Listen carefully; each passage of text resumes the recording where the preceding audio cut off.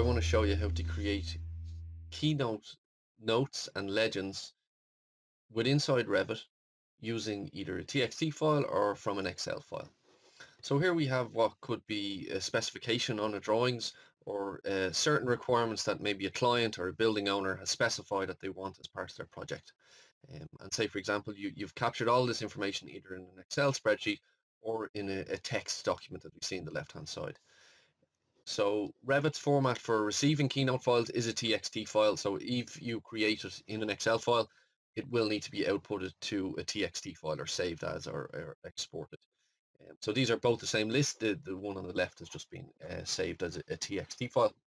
So these are all specification notes that were custom captured on a particular project, and they've all been given a number on the left-hand side. So you can custom number these if you want.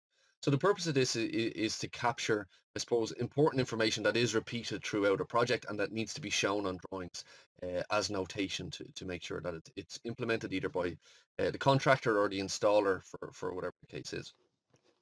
So within Revit, I have a sample project open here, and I can see I have a note placed here, and it's number A17, and the note is door set to allow minimum clear opening of 850mm new build. If I then go into my keynotes, I can see that A17 is that particular note, and the same way that would have started in this particular spreadsheet as well as A17 for that particular note. So in order to implement this onto a drawing, so what I've done, I've come to a sample drawing sheet of a file. Going into my floor plan, I know where I want to place this particular note. So I'm going to now go up to my my Annotate tab into Keynote, and just first off go into Keynote settings. You only need to do this once, and you just need to link to where your Keynote file is. So in this case, we've placed our Revit Keynotes file. It's on our desktop, but this may be in your project folder, or it may be on a company server if they're standard notes that you want to implement. So that Keynote file is effectively this TXT file. So that's linked into that. So all I have to do is just click OK on that, and that's just linked in those particular notes.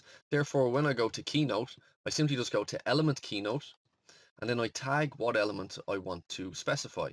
So what I'm going to do here, I'm going to tag this particular door. So this door already has A17, but what I want to do, I want to change that particular note. So I'm just going to pull that note out so I can see it's attached to that door. All I'm going to do is just pull it off on the drawing there. And you can add a leader to it if you want a nice tidy drawing, and that's just pointing to it there. And depending how you like your keynotes or your notes to be appeared on your drawing as well. So then I have the option to select a different notation for that. So I can go into the key value here, and I know that I've created another keynote called A43 fire rating. If I click OK, that will then update to wherever that particular note has been selected. So this has also been selected to have A43. But say I then want to create another note, create another element keynote, say for that particular wall, for example. I want to place a note on that particular wall, and I might want to say wiring for switches. Just click OK. That then note has been placed there, but it's pulled directly from the specification. So anywhere I place that note, that repeat text is going to be used because it's being pulled from that particular TXT file that we created already. If I then want to update that TXT file, I simply go into TXT file. If I want to update a new note, I create a new line and just hit tab because this recognizes the tabs. That's how it separates the information because you may only want the number A6 and just a separate text if you want. And on this particular note, I'm just going to add a note. I'm just going to say fire rating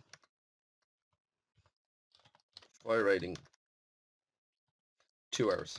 And you can add, installation, manufacturing information, or any sort of installation information that you need there. I'm going to hit save on that. Just hit save. Now I do need to reload, but obviously in an ideal situation you'll have all of your notation already created. But I'll just show you how to reload this. Go into Keynote settings, just hit reload for the same one. It's been successful. Click OK. Simply then go in, select your notes, say I want to change that note. And you can see then in my list I can just select from my drop down list, click OK. That note has now been loaded in, and that's been loaded in there. I can see it's updated. Now say I want to place a legend on this particular sheet denoting every single item that has been placed on it.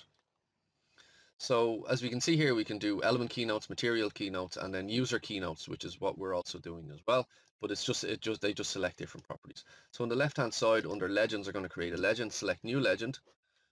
right click, new Keynote legend, just click OK, and the information I want is I want the key value and the Keynote text. Click OK.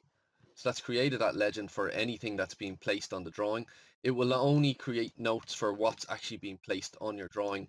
So if you delete a note or if you add a new note to this particular drawing, it will only appear there. So now I have my legend. I can simply just drag that onto my sheet, and you can format that if you wish as well. So you can see there we've got our 3 notes, A44, A43, and another note that has also been placed on the drawing here as well. And this is all linked to your Keynote text. If I then now place another note, if it's A42 or A17 for specification, that will also populate in here.